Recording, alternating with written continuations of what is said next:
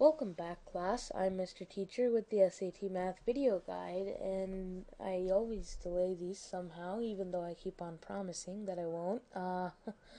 So, last time we left off on number 7 after a pretty speedy session of about 11 minutes or so. So, now we're starting on number 8, section number 6 of test number 4.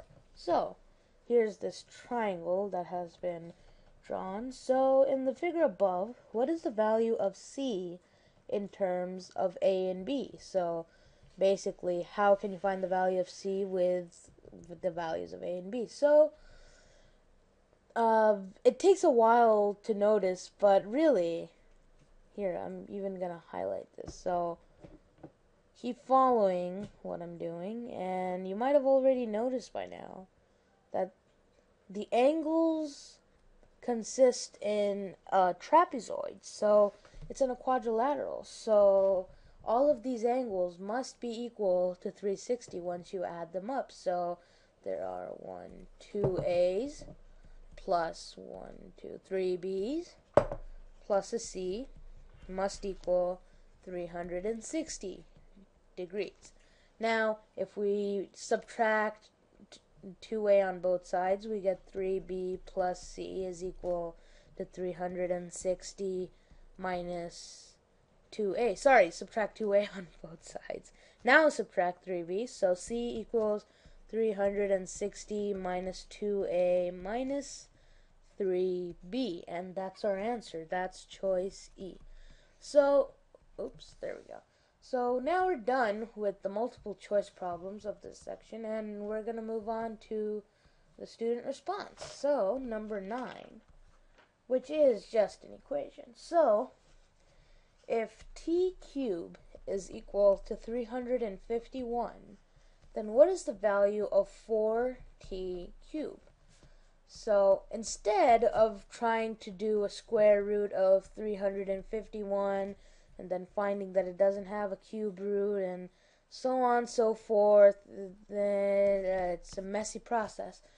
You're just multiplying 4 to the 2t cubed, and t cubed is 351. 351 times 4 will be equal to 1404, and that's the correct answer. Number 10, which I will for once do in the same color as the last problem, which I don't do usually. What is the coordinate of the point on a number line that is exactly halfway between the points with coordinates 53 and 62? Alright, so let's draw out this number line as straight as I can. So it goes from 53 to 62. Let me do this. I'm doing it in twos, I'll show you in a moment, and then we just do this. 54, so that there's enough space. 58, 60, 62. That's 61. 62. Alright, so the number exactly halfway. So there are 10 numbers in this number line. So, okay, there are 10 numbers in this number line. You didn't hear anything. So there really isn't any halfway when you immediately think of it, but then you need to move on to decimals, because halfway would be between 57 and 58. On the left side of 57 there are 4 numbers, right side of 58 there are 4 numbers, so the number has to be in the middle of those, and the number in the middle of those is 57 plus 58 divided by 2, so the average, which is 57.5, and that's the correct answer. Now, number 11 is a word problem. So, a certain triangle has 2 angles that have the same measure. If the lengths of 2 of the sides of the triangle are 50 and 30, what is the least possible value for the perimeter of the triangle? So, there is this big isosceles triangle, which we only know that these angles are equal. And the possible side lengths are 30 and 50, and there can either be two sides of length 50, and or sides of length 30, and the other side will be the other length. So it could be a 30, 30, 50 triangle, or we can draw it again with the same properties, even though not the same shape really. So 50, 50, 30. So now we need to see which one has the least perimeter. The perimeter of this is 30 plus 30 plus 50, which is 110. And the perimeter of this one is 50 plus 130. I didn't have to go through the entire thing. So the perimeter is least in this triangle, and that is the least possible value for the perimeter of a triangle with the properties given. So moving on to number 12, which is more equations. Your x and y. Life is all about solving x and y, isn't it? Wrong, but that's another day.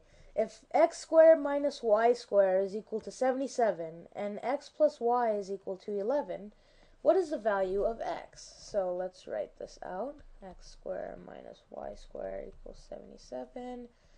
X plus y equals 11. So in your algebra class, if you remember, there's these shortened forms of these equations involving squares and cubes and whatnot. The common quote these days, apparently. So the longer form for x squared minus y squared, if you remember, is x plus y times x minus y. And if we do some mathematics, then this turns into x squared plus yx minus yx minus y squared, and which cancels out to x squared minus y squared. So, bringing back this equation, we know what x plus y is already. X plus y is equal to 11. So x plus y minus times x minus y is equal to 77, because that's equal to x squared minus y squared. X plus y is equal to 11, so 11 times x minus y must be equal to 77. If we divide both sides by 11, then we will get x minus y is equal to 7. Now we have these two simple equations, x plus y equals 11 and x minus y equals 7. Now, we can use the addition-subtraction method in this case to solve this problem. So, x plus x is 2x, y plus negative y is nothing. 2x is equal to 11 plus 7, which is 18. Therefore, x is equal to 9, and that is the value of x. So, I might be doing the last problem today. Number 13. It's a circle with a bitten, cut, sliced something part cut out like this. And how about use the color of the filling for the slice or something? There we go. So, Tameka, if your name is this, I'm sorry if I'm mispronouncing this, but Tameka cut a circular pizza into wedge-shaped pieces, one of which is shown above. The tip of each piece is at the center of the pizza, and the angle at the tip is always greater than 20 degrees, but less than 30 degrees. What is one possible value for the number of pieces into which the pizza is cut? So, let's do some review. In a circle, there's a total of 360 degrees. And the angle of this slice can be greater than 20, but less than 30. So x can be, no, that's the other way around. There we go.